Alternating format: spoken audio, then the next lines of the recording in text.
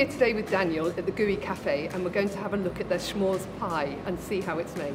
Yes, so we created the s'mores pie using our milk chocolate cookie dough with absolutely different shape, and we're gonna make chocolate ganache as a middle layer on the top of the cookie using the 54% Callebaut chocolate, and then we're gonna finish it off with homemade marshmallow. So we're gonna have some double cream with custard sugar.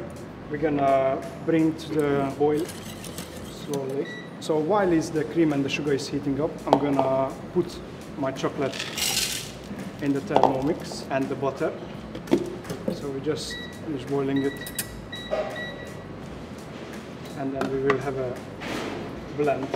So after I had blitzed the boiled cream, the 54% chocolate and the butter to the right shine and the right texture. That's a lovely emulsion.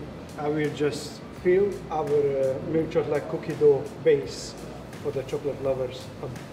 A good amount of chocolate ganache.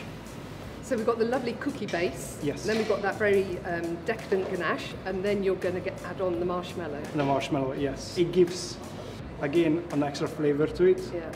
So you will have a gooey base cookie in the bottom, the nice and smooth chocolate ganache. I would prefer to have it on the room temperature. Yeah, quite it melts smooth. in the mouth. Yes, exactly. Yeah. And then a spiky, almost melted, burnt marshmallow on the top. As the chocolate ganache is set in the fridge, our homemade marshmallow been set it on the top just to finish the final layer. Yep. And then I'm gonna torch it now. So that's gonna be definitely a different flavor.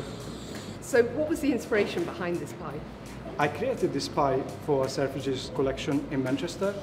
Beautiful.